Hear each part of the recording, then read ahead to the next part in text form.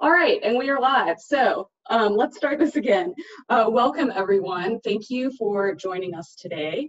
We're presenting episode 7, Implications. My name is Jess Farrell. I'm the community coordinator for the Software Preservation Network at Educopia Institute, and I'm filling in today for Jessica Meyerson, the community advisor to the Software Preservation Network and research program officer at Educopia. So thanks to Jessica for setting us up great for this webinar. This is the 7th and final episode of our 7-part series of webinars exploring the Fair Use Code and other legal tools for software preservation, co-hosted by the Association of Research Libraries and the Software Preservation Network. Just a little housekeeping before we get started. Everyone but the host and the guests will be muted through the webinar to max the AV quality of the webinar. If you have any questions during the presentation, please type them into the chat box in your Zoom control panel. I'll bring them up during the presentation, and we will also have time for questions at the end. Every episode will be recorded, transcribed, and posted to the SPIN website, freely available for all. Today's discussion will take place with members of the Code of Best Practices research team and esteemed guests. Ariel Katz. Ariel Katz is an associate professor at the Faculty of Law, University of Toronto, where he holds the Innovative Chair in Electronic Commerce. Professor Katz received his LLB and LLM from the Hebrew University of Jerusalem and his SJD from the University of Toronto. His general area of research involves economic analysis of competition law and intellectual property law, with allied interests in electronic commerce, pharmaceutical regulation, the regulation of international trade, and particularly the intersection of all of these fields. Next is Tim Walsh. Tim is the Digital Preservation Librarian at Concordia University. Prior to joining Concordia, Tim was a summer fellow at the Harvard Library Innovation Lab and a digital archivist at the Canadian Centre for Architecture, where he developed a digital preservation program and software preservation projects to address issues of obsolescence for 30 years of digital design records. Your research lead and facilitator for this episode is Peter Jaszi of the Washington School of Law at American University. Peter is one of the originators of the Fair Use Best Practices movement and is a co-author of the Software Preservation Code of Best Practices.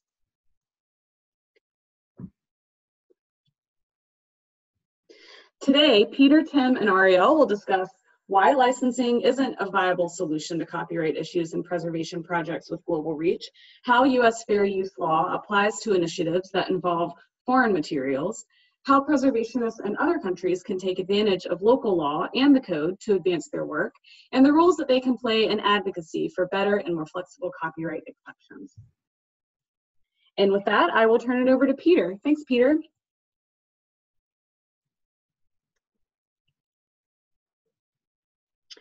Peter, please unmute yourself, or I will. Here, I got it.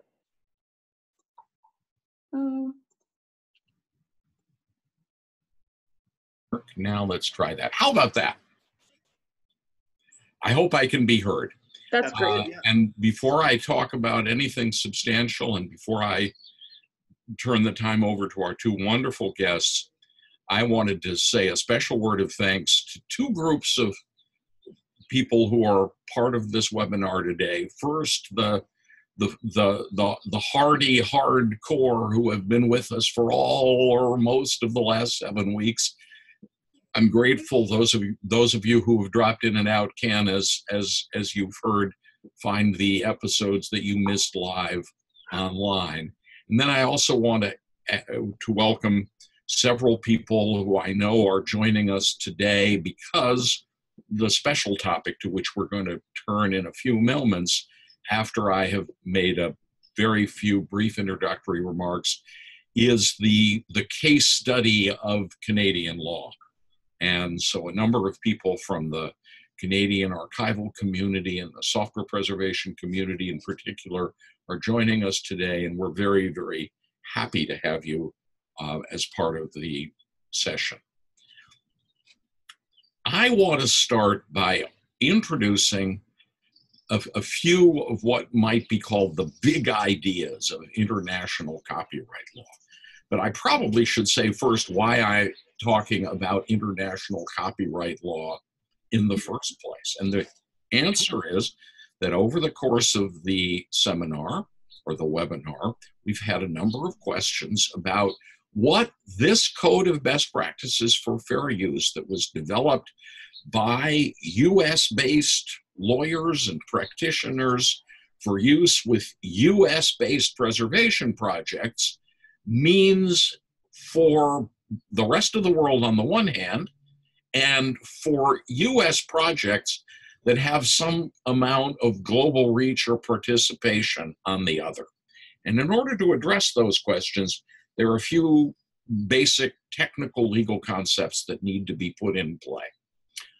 The international copyright system is based in a group of treaties. You've heard of the Berne Convention, for example. It's one of several that provide cross-border protection for copyrighted works. If two countries are in one of these treaties and a work originates in one of those countries, the other country or countries are required to protect it. And they're required to protect it more or less as they would protect a similar domestic work. And that's the second big principle that you see here in the bulleted list, so-called national treatment, a kind of variant of the golden rule. If a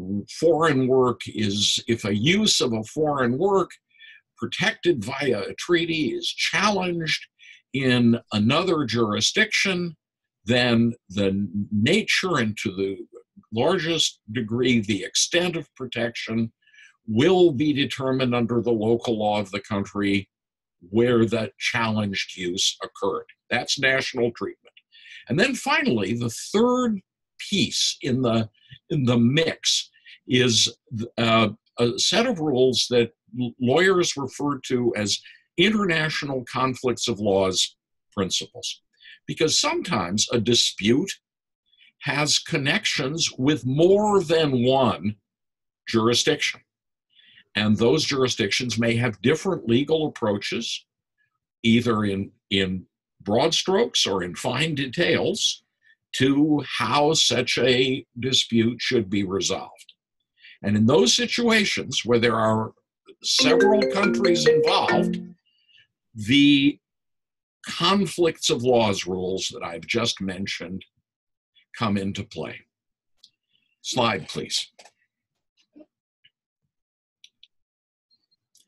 So the reason everything I've just described is important is that, of course, the Code of Best Practices is about a principle called fair use, which exists in the law of the United States. And that principle isn't a universal principle. It's a country-specific one. So the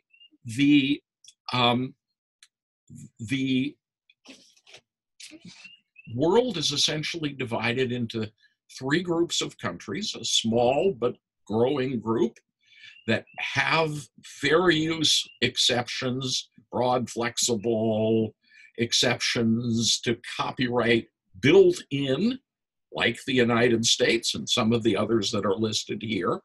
Then there are so-called fair dealing countries, which have similar but not identical flexible exceptions, and you'll be hearing a little more about the fair dealing approach to copyright exceptions from Ariel Katz in a moment, because among the important fair dealing countries in the world is Canada.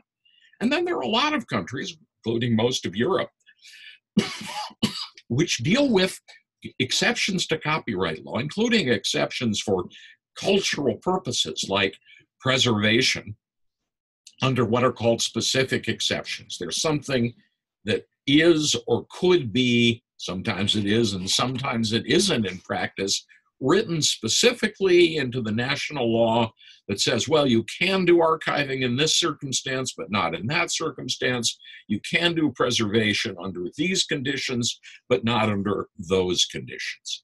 And I think it's fair to say, as a generalization, although I'd be very interested to know whether others agree with this generalization or not, that broadly speaking, most of the countries that don't have flexible copyright exceptions, fair use or fair dealing, are pretty far behind the mark in terms of bringing their specific exceptions up to date for the realities of contemporary digital preservation. Next slide, please.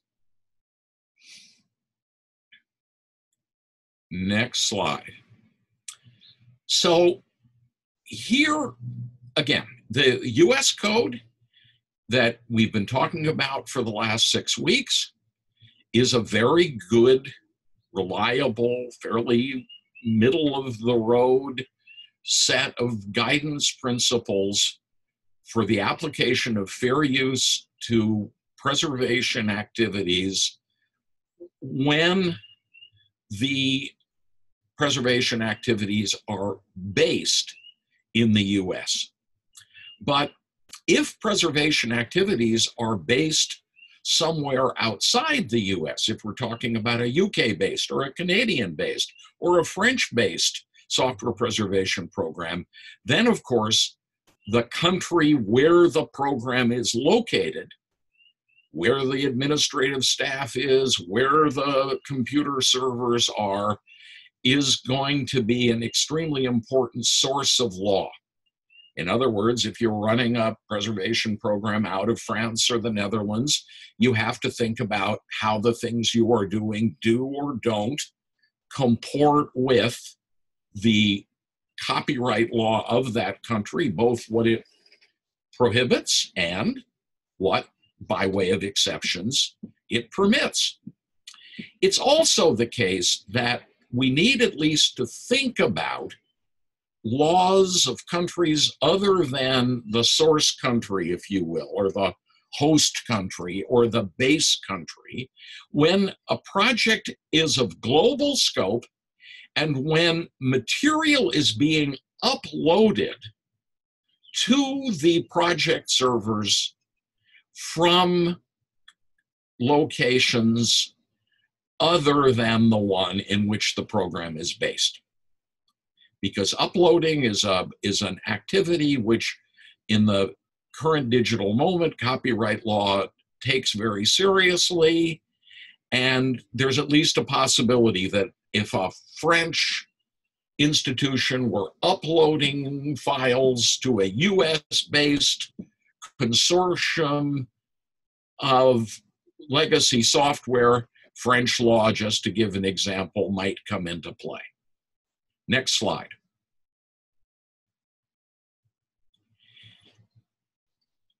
As I mentioned at the beginning of these remarks, the copyright law provisions of different countries relating to both how extensive the limitations on copyright authority that they recognize, especially the ones they recognize in favor of cultural activities, are.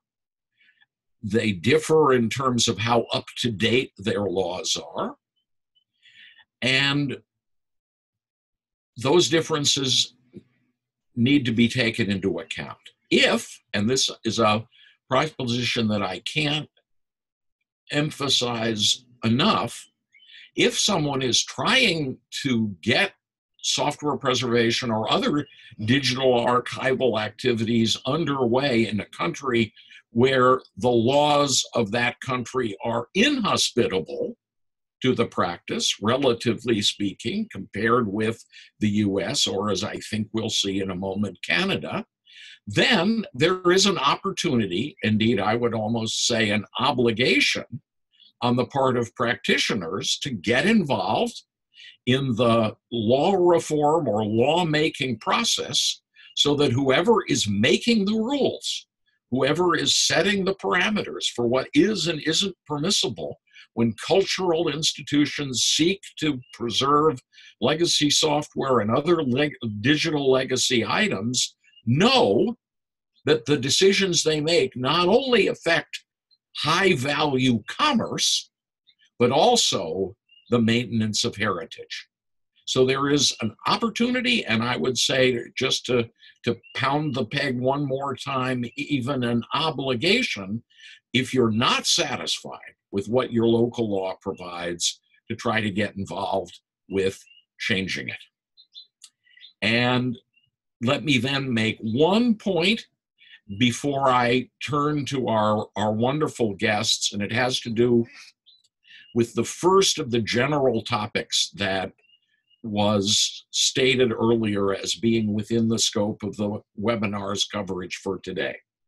In previous sessions, we've talked about how, as a general matter, a licensing-based approach, that is, an approach that's based on finding, consulting, securing permissions where necessary, paying the copyright owners of legacy software for the privilege of preserving it, isn't very feasible even at the domestic level in the United States. Those owners are simply too many, too hard to find, and in general, too disengaged to be consulted. That's why relying on fair use or on some other copyright exception is so important. Well, if that generalization about the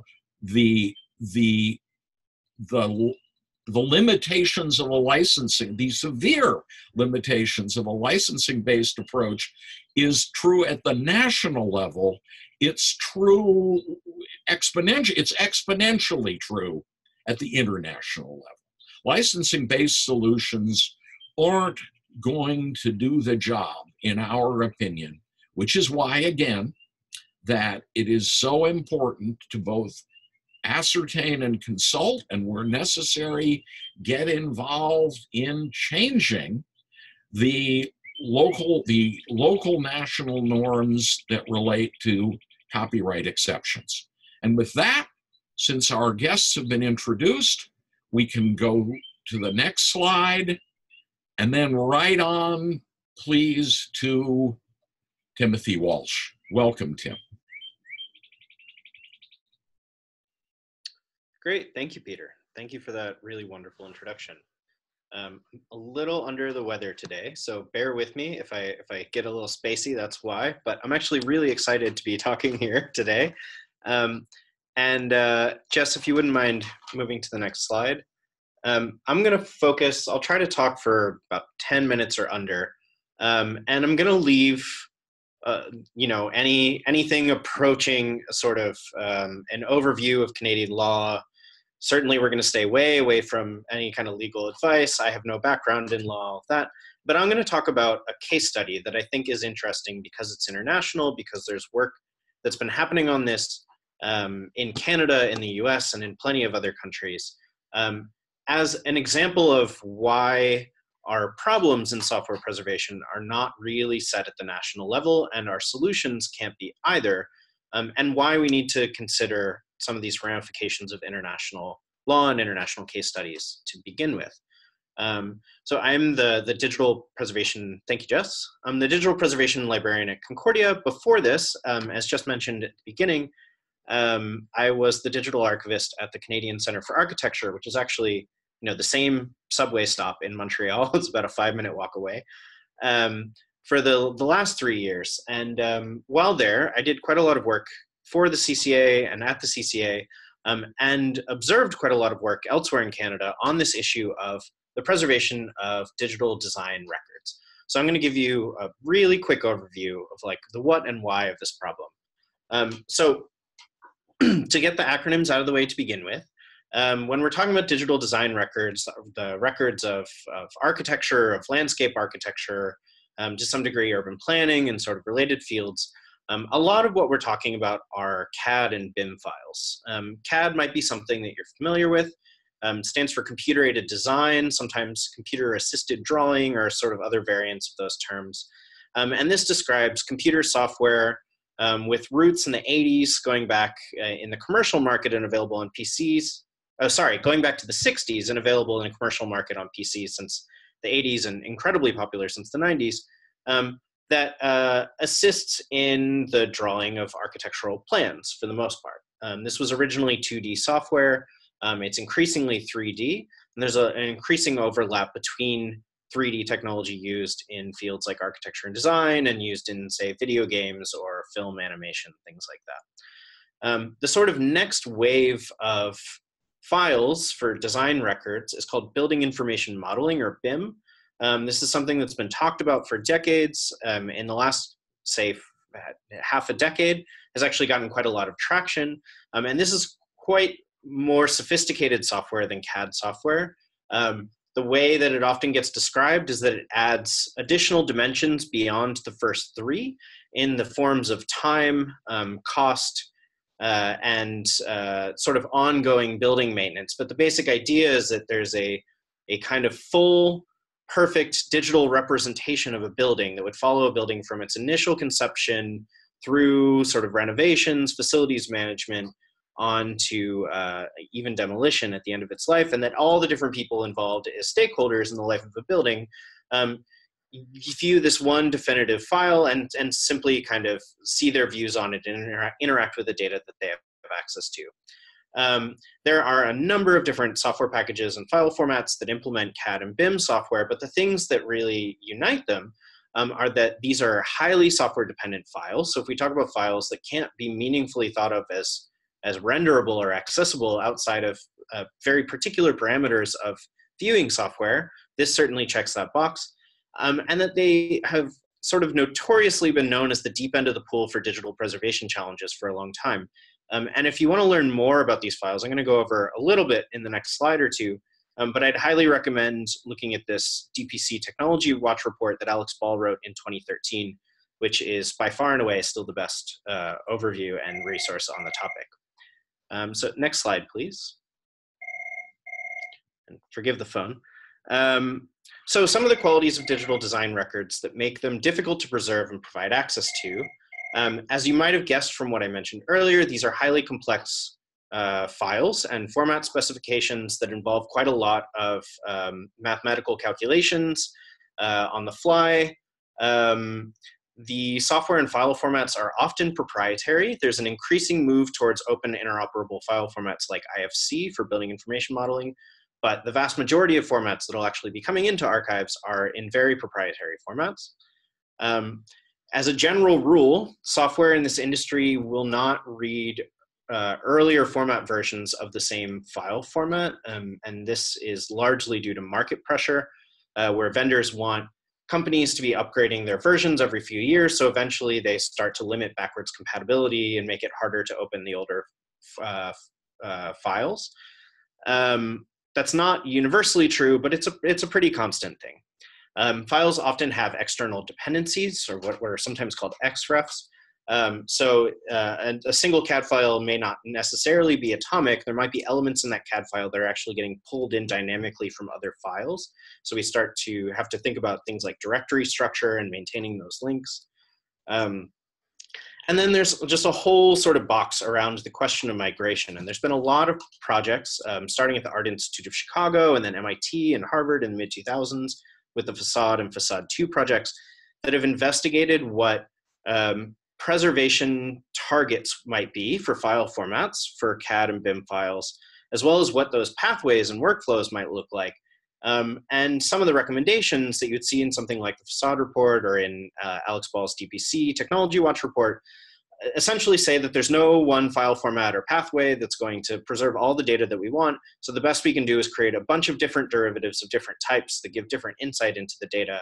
And this has led a number of people, including often me, to speculate that emulation and software preservation might be better preservation strategies than trying to automate some kind of migration that's exceedingly difficult and often requires very highly skilled manual labor, or human labor, I should say. That instead of doing that, maybe we could preserve certain environments that will run the software that we need to interact with the files in their sort of original environment. One of the things that complicates that is this question of what exactly it is that we're trying to preserve with these files, and that gets into questions of designated community and significant properties. But I'll say from my own experience, having talked with people, their different user communities can often have very different needs. So for instance, a facility manager's perspective, from a facility manager's perspective, for instance, a 2D CAD file with a plan or even a PDF of that plan might be sufficient. If that's what allows for sort of ongoing use of the records for things like renovations. Whereas at the CCA, we saw quite a number of architectural historians, media studies theorists, and others who were actually as interested in this technology and in the process of design as they were in the outputs. So in that case, you know, if we serve up files from 1985 and software from 2019 and say, here you are, here's the thing, that doesn't really give people an insight into that original environment, which is sort of the locus of the questions often. So next slide, please. So just to paint a very brief picture of kind of some of the different kinds of challenges, we could look at two softwares or two different file formats as examples. So one is AutoCAD, which has been the sort of de facto industry standard for 2D CAD and has done 3D CAD for a couple decades now. The native sort of binary file format is DWG. There are some lightweight visualization formats like DXF or DWF that you might see out there in the wild as well. And the nice thing is with AutoCAD, files since basically the earliest versions in the 1980s can still largely be opened in current versions of the software, and there are lots of free readers out there. There's an asterisk there because that has only been true for the last few years. And technically the DWG file format is proprietary, even if it's been reverse engineered by various people over time. And so there's this question where at the moment, if you have AutoCAD files in your archive and you want to provide access to them, you can get a free DWG reader or a current version of AutoCAD, and that should serve the needs of many users, but that wasn't true even a few years ago, and there's kind of no guarantee it's going to be true again in a few years. But that's sort of best case, easiest scenario.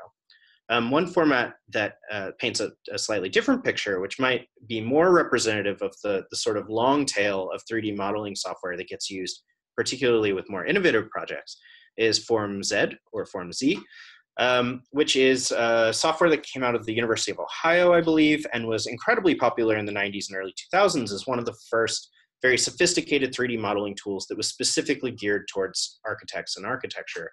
And the FMZ file format is notoriously tricky because current versions of the software, and even the oldest versions of the software that the vendor's able to provide, will only read file format versions created in versions of the software after, say, the mid-aughts, which means that the vast majority of Form Z files that might find their ways in an archive cannot be opened by any commercially available or even sort of the latest generation of obsolete, non-commercially available versions of Form Z, which means in my experience, I know in at least a couple archives, at least tens of thousands of files of very important projects for our cultural history and cultural heritage that are essentially locked away.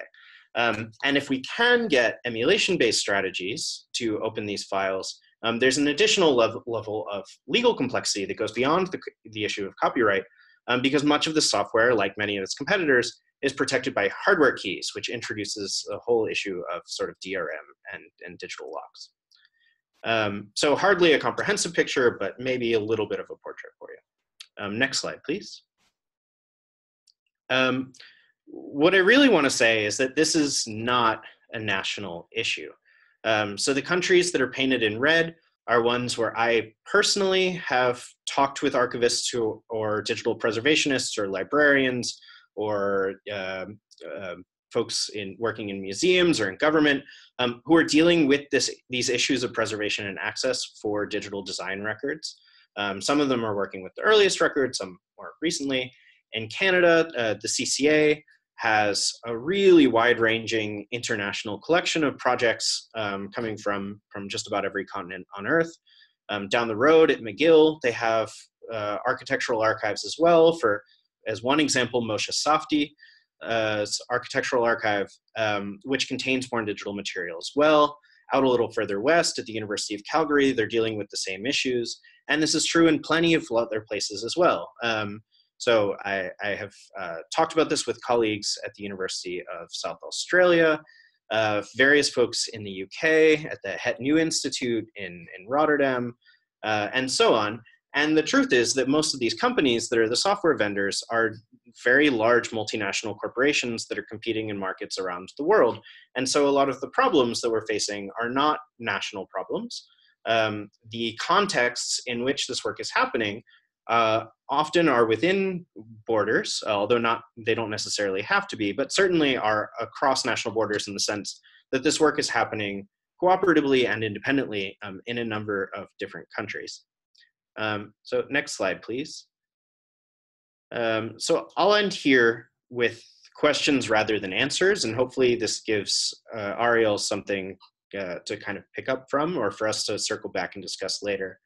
So some questions that I've asked myself for the code in a Canadian context include, what from the code and its analysis of fair use can be applied to fair dealing in Canada? As Peter said, fair dealing and fair use are not the same, although they are similar, and the law and code in the two countries are different.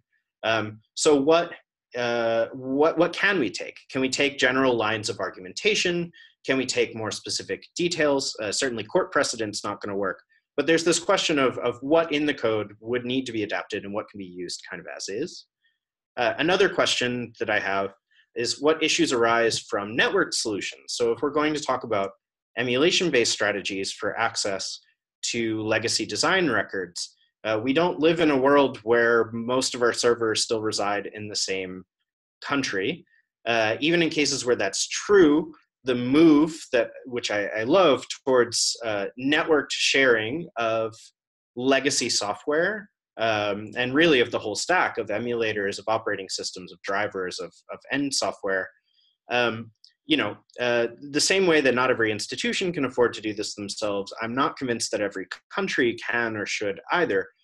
So what issues might come up with, say, sharing of software collections for an emulation as a service type solution across national borders? And finally, and I think this gets back to Peter's point quite a lot, how can the code be used as an advocacy tool for building a case for software preservation work in Canada, and potentially emulating some of the work in the US, led by folks at the Berkman Klein Center, at SPIN, at ARL? How might we even try to work towards sort of protected exemptions in Canada to mirror those in the United States? I'd be happy to talk about these later to get people's input, but for now, I think maybe the best thing to do would be to hand it over to Ariel. Thank you so much. Thank you. Can you hear me? Loud and clear. Okay. So thank you, everyone. Thanks for the invitation to speak. We're a bit behind, so I'll probably skip some of my slides. Jess, can we go to the next one? So I want to start with some preliminary issues before we talk about fair dealing, and then I'll skip the second point and go to fair dealing. So in talking about the preliminary issues, can we skip the next slide, please? So here's a point that I have written recently in an article, and excuse me for the plug, but the simple observation is that libraries predate copyright, okay? And the institutional role of libraries and other institutions of higher learning in the promotion of knowledge and the encouragement of learning, those functions have been acknowledged way before legislators invented the concept of copyright. And this is something that it's important to bear in mind for several reasons, why it matters. Can you move to the next slide, please? First of all, because if we remember that what libraries do, and I'll call it librarying, has been recognized, and the importance of this has been recognized before copyright existed, that means that the activities of librarying form part of the context in which copyright law was born. And it also may have some interpretive function, because generally when we have legislation is to be interpreted against the backdrop of previously existing rights and interests. So the argument would be that since libraries existed and have been doing libraries before copyright existed, unless we see clear indication otherwise, the implication might be is that the way we interpret the Copyright Act is that the legislator did not intend to take away from or unduly hamper what libraries have been doing all along. Now, it may also have some implication in countries such as Canada, which is a federal country, because copyright is a matter of federal jurisdiction, whereas libraries are generally a matter of provincial legislation. So that creates an interesting and so far unexplored interface, but there is some line whereby copyright law, federal copyright law, may not be able to interfere too much with things that fall under provincial jurisdiction. And if we come to the conclusion that copyright law really hampers the libraries in what we're doing, that might create some constitutional issues in a system like Canada. But beyond that, the fact that, again, librarying has this ancient recognition, even if it does not have any legal implication, it still has some rhetorical force. Okay, so that I think should empower librarians to be ready to come, look, what we're doing is great, it's not controversial, it has been acknowledged for hundreds of years. We should be allowed to continue doing that without being overly apologetic about that. Let's skip this one too, and go on this one too, and we'll go directly to fair dealing. So, okay. Okay, so first of all, just to answer Tim's question about what from the code can be applied in Canada. So by and large, most of it. So I think if the conclusion is from the code that under US law, yes, we can do it. By and large, we can do it in the Canada. The differences are just in nuance or what things you might emphasize to appeal more to the Canadian context. Okay, so first of all, Peter earlier described three categories: the fair use countries, the fair dealing countries, and the specific exceptions countries. So under this view, Canada is a fair dealing country. And the question, is there a difference between fair dealing and fair use? So first of all, as a matter of terminology, is there a difference between dealing and use? No, because you can see that in the English version of the Act, we call it fair dealing. In the French version of the Act, we call it utilisation équitable, which literally translates to fair use. And both of those versions are equally authoritative. So if there is any difference, it's not in the terminology. Okay, but that said, conventional wisdom holds that there is a fundamental difference, that in a US-style fair use regime, potentially any purpose could fall under fair use. The only question is it fair or not? Whereas in the fair dealing systems, fair dealing may only apply to the statutorily enumerated purposes, which in Canada right now are research, private study, education, power decider, criticism, review, and news reporting. So that entails a two-step analysis. First, we have to ask ourselves, is the dealing is done for one of the recognized purposes? If and only if the answer is yes, then we proceed to the next question, namely, is it also fair? But if it's not to any of those purposes, then we stop at that first step and we don't even ask whether the dealing is fair. Okay, so this is the conventional wisdom. Can you move to the next slide, please? But here's Professor Katz's less conventional but better wisdom, which is actually there is no difference here, and I've written about that. I can send anyone who is interested.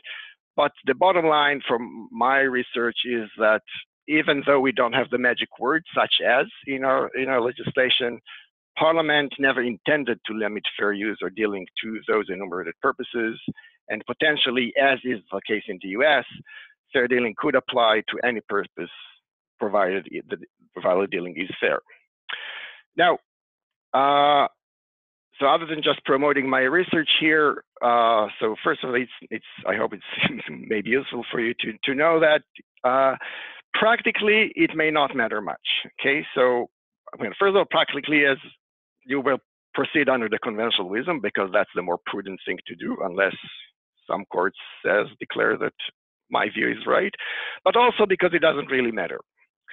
Because even if we take the view that the list of purposes is closed, and that you first must fit into one of the enumerated purposes, it's probably very likely that what all the preservation activities described in the code would easily fit under at least the heading of the purpose of research. And the reason for that is because the Supreme Court had said in 2012, when describing those two steps, said two things. First is that when answering the first question, is the dealing for one of the enumerated purposes, to decide what those purposes are, there should be a relatively low threshold. Okay, so we interpret those purposes as broadly as possible so that the analytical heavy hitting is done in determining whether the dealing is fair. Okay, so that's where the court says we want to see most of the analysis, not on the categorical question, is it research, is it criticism, and so on. And second, also in that case, the question arises, okay, whose purpose counts? And the court says it's the ultimate user, not necessarily the provider of the material or the person who does the copying, but the ultimate user could be the relevant purpose. And in the context of research libraries, the ultimate user is the patron of the library, which very likely all of those activity eventually would fall under research. Okay, so the first step, I think, is very easy. We say yes, then we move to the 6 factors, which come in the US, the 4 factors there are in the Act. In Canada, we have 6 factors. They're not in the Act, but they come from the Supreme Court decision CCH in 2004. The next slide, please. And those are the 6 factors, and the court mentions that there could be other factors. First is that it's very similar to the US, the purpose of the dealing, the character of the dealing, the amount of the dealing, alternative to the dealing, the nature of the work, and the effect of the dealing on the work. Is the substitute easier? Is it not? I just want to say a word about number 4, the alternatives to the dealing. In CCH, the court, and that a crucially important point that the court made was that the availability of a license is irrelevant. So if something is fair dealing, it does not stop to be fair dealing because the copyright owner would be happy to sell you a license to do the activity. And the court said that's the case because fair dealing is a right of users, and because it is a right of users, copyright owners cannot take away this right by offering you a license to engage in the activity. Okay, so that's a uniquely Canadian feature, that's the irrelevance of a license, and a very important one. So basically, if you go through those factors, again, the analysis is rather similar to what you see in the Code of Best Practices in the American jurisprudence. So I don't want to spend too much time on that. I just want to highlight some differences. First of all, in the US in recent years, the issue of transformative use has become very important. In Canada, it hasn't really caught on yet. And moreover, the Supreme Court emphasized that dealing could be fair even if it's not transformative at all. So we don't have the same emphasis on transformative use as we see in the US in recent cases. So we don't even need to explain in great or to overly emphasize perhaps why the preservation is transformative or not. It may help, but we don't necessarily have to do that.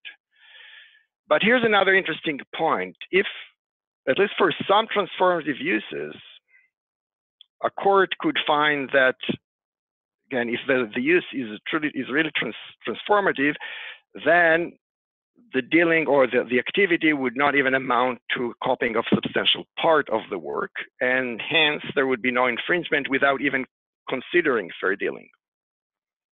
Okay, so if in a truly transformative case, if you copy a work and you do it not in order to create a substitute or imitate the work, but to do something else, the court said in this case, in CNR, then there is no infringement, period. Not because it's fair dealing, but rather because no substantial part was even taken. So this is an important difference and a positive one. Another one, this is not really a difference, but a point worth emphasizing.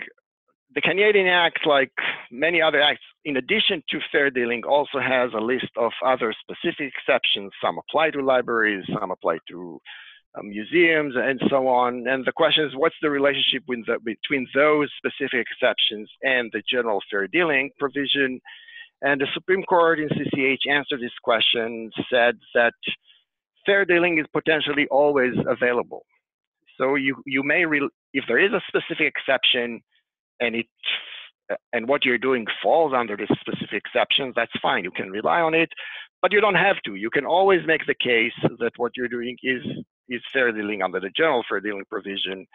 And if that's what you want to establish, then you don't need to rely on the specific exception.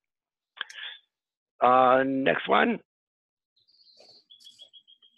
Also in CCH, the Supreme Court emphasized the importance of having institutional policies, guidelines, and other indicators of general practice. So the court asked itself, is it, in a case for fair dealing, does the defendant have to prove that every copy of every work individually satisfied fair dealing, or was it enough for the defendant to show that it had a general practice that was fair? And the court concluded that the latter is sufficient. So especially in the context of libraries, because if you do those activities many times, there is a policy, you don't have to show that each and every copy or each of every software was necessarily fair dealing. It may be sufficient to show that you have a policy and a general practice that fits the parameter of fairness, and that would be sufficient.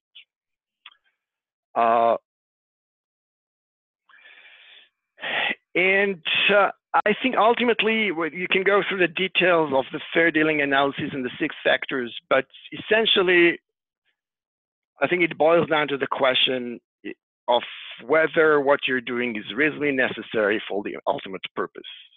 And this reasonably necessary for the ultimate purpose appears in all the 3 Supreme Court cases that came to Supreme Court of Canada, and in which the court found that there was fair dealing. Okay, just tell me that we need to move to Q&A. So let me just, I'll skip this one. Okay, and here's just the last, I think that's almost the last one, just practically a super important point. Now, it's not about fair dealing, it's about statutory damages. These are damages that plaintiff can elect to recover without proof of actual damages. Now, in Canada, in 2012, Parliament introduced some caps on statutory damages for infringements that are for non-commercial purposes, and most of what's described in the code would probably be non-commercial. So in that case, the statutory damages are capped at a maximum of $5,000. And in addition to that, it means that the first copyright owner who sues and elects to recover statutory damages can get up to $5,000. And from that point, every previous infringement of a work of that copyright owner or of any other work cannot be subject to statutory damages. Okay, so from a practical perspective, from the actual exposure of an institution is up to $5,000, which is for individuals, it may be a lot. For an institution, it's something that many institutions can take this risk. There could still be actual damages, but that may be very hard for a plaintiff to prove. I think I'll stop here. Yes. Thanks so much, Ariel. Sorry that we had to rush along there at the end. It was also interesting. I really wish we had infinite amount of time to continue talking about this, even though you probably only needed about 5 more minutes to finish out what you wanted to say. But thanks everyone for bearing with us through those awesome 3 presentations. And now we have just a little bit of time for Q&A. So we can take a couple minutes after 3 p.m. Eastern if you want to. We will try to cut off by 3:10 Eastern time. We will go to Drew's question first, which has been answered a little bit in the chat here, but I just wanted to throw it out there in case the speakers had any more to add. Drew asks, Does registering a work for copyright in the United States subject the work to fair use here, despite the company's nationality and or where the work was performed? And Patricia helpfully jumped in and said, fair use can be invoked anywhere within the United States on any material from anywhere, whether or not it is registered here. Do we have anything else that the speakers want to say about that? That's a very good answer. That's this principle of national treatment that I identified earlier. The rules that apply to uses that occur in a country or that are subject to a country's law are not sensitive to the question of where the material comes from. The question is a question of where it's used. Sometimes that can be a complicated question because it can be used in more than one place. If one were to set up an emulation tool, for example, and make it available to researchers all over the world, then there would be some question about whether or not the laws of all those countries where the researchers sit were relevant. And that's where the conflicts of laws rules that tend to focus attention on where the project is based are so important and so encouraging. And there's a lot of interesting material here, and I think an awful lot of good news for Canadian practitioners in what we've heard so far. What are some other questions? Attendees, please continue to type up in the chat there if you want to jump in and ask a question. I just thought we could jump back to these great questions that Tim proposed about the Canadian context and see if there's anything here that we wanted to dig into a little bit more after Ariel's presentation. We were just getting at the second one about what kind of issues might arise from network solutions where servers or disk images may be across the border. Does anyone want to chat about that a little bit more? Tim, you created these questions, so I was wondering if maybe you had some thoughts on them yourself, or if you truly were just hoping to hear from other speakers on it. I mean, I think I'm probably the least qualified person here to be answering legal questions, but I will say, I think a lot of what Ariel said in his presentation was really encouraging for me. I think this is fantastic. I wish we had talked 2 years ago, but this is fantastic. I mean, especially around this question of what's ultimately necessary for the purpose at hand. And I think, you know, where a lot of people in our field have independently come, and certainly where Spin has been a big advocate for this too, is that, you know, we cannot afford, and we don't have enough time, and we don't have enough technological capability individually to solve these issues of obsolescence that have occurred at this multinational, like very large scale. And I've been very encouraged to see projects like EASY in the United States start to address this from a collaborative angle. And I think today was very encouraging for me personally in thinking that these solutions might be able to be expanded on an international level as well. But I'm not going to actually say whether or not that's... I want to jump in and follow up with a question for Ariel, which is, you talked earlier and so helpfully, Ariel, about the idea that reasonably necessary was the Canadian standard as repeated in the court decisions. Do you think that the kind of sort of economies of scale that Tim is describing that might justify a collaborative project in which old software was both uploaded and downloaded across a network of institutions would be likely to fit within that notion of reasonable necessity? After all, one could do it institution by collection by institution. It would just be much more expensive and time consuming. Is that reasonably necessary, do you think? Peter, we can't answer we have to, as lawyers, well, it may depend, right?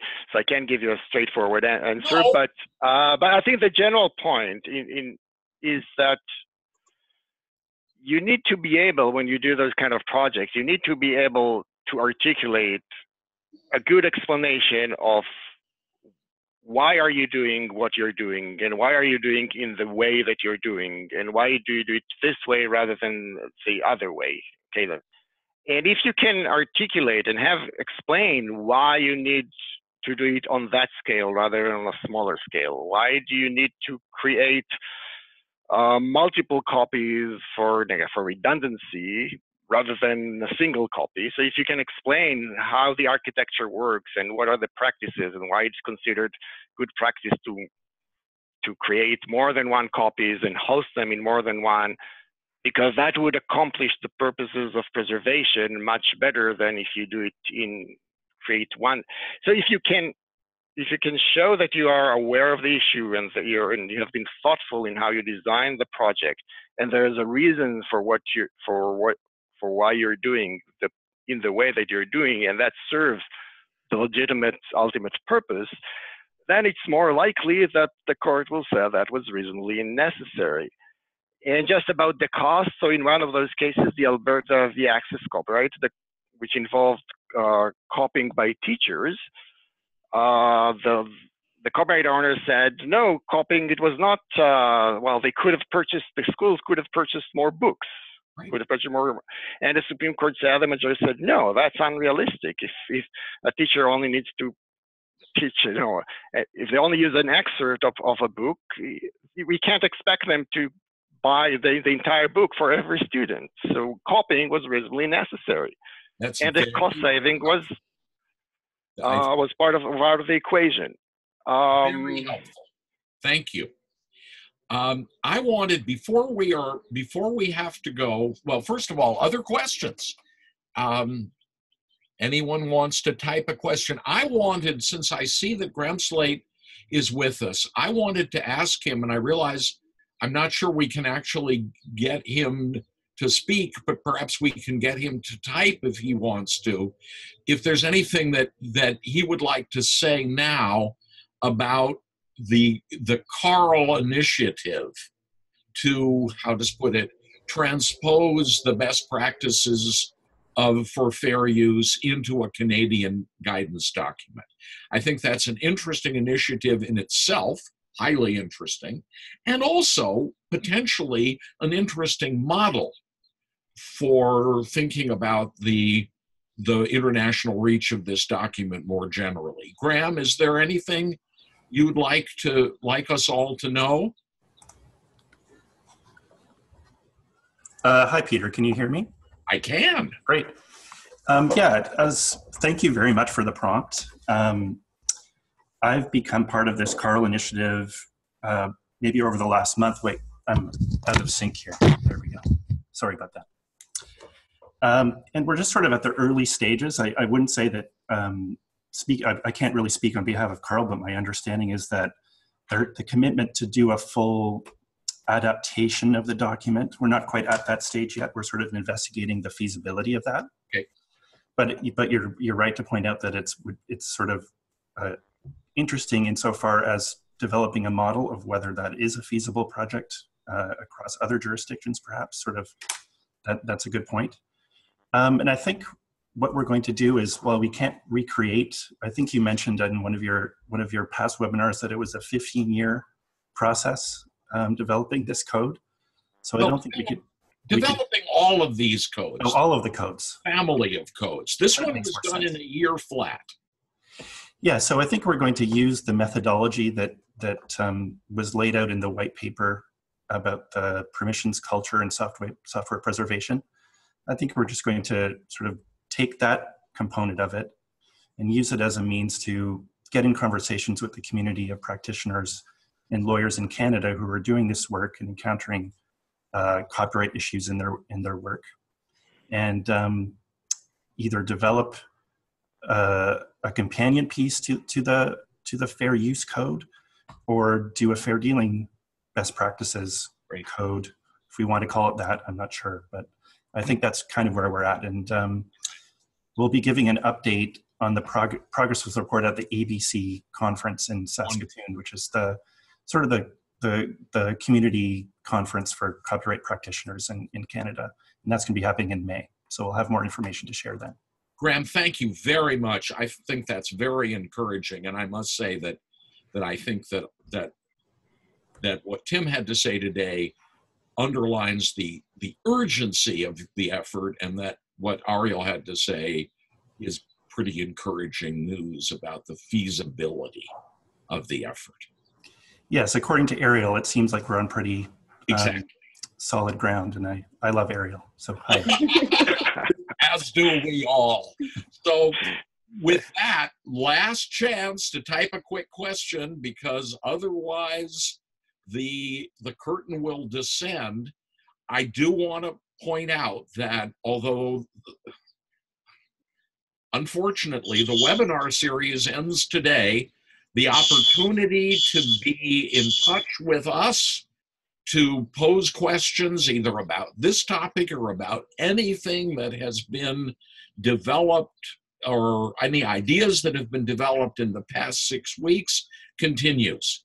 And anyone who has been in attendance, or for that matter, anyone you know who hasn't been in attendance, is more than welcome to get in touch, and we will make an effort not only to answer questions, but to make sure that within limits, those answers are made available to the whole community that has been formed thanks to your patience and your enthusiasm and your willingness to stick through with us through the last 7 weeks. So, Jessica, I'm turning it back to you. I think we may now be fine. As you can see, I don't want to stop, but I think we may get an end. It's hard to stop. It's been a wonderful 7 weeks. We've covered so much and we've learned so much along the way. And I doubly endorse everything that Peter said about reaching out to anyone. You can just email me or Jessica Meyerson and we can triage your message to the right person if you want. Exactly. Or if there's one of these experts that you've heard from over the past 7 weeks that you'd like to reach out to directly, you're welcome to do that as well. So thanks everyone. It looks like we've covered all of our questions. Please recommend us to colleagues and friends who may not have been in attendance, but who might be interested in watching online. So huge thanks to the guests and the research team. Keep an eye out for the recordings. Those are going to be up online as soon as we can possibly get them up. And you will be able to rewatch or share or whatever you would like to do with them. So thanks again, everyone, for attending and for sticking around a couple minutes later so we could finalize our Q&A there. Wonderful. Have a great afternoon. Thanks to Ariel. Thanks to Tim. You made an extraordinary contribution. Goodbye, all. Thank you. Everyone.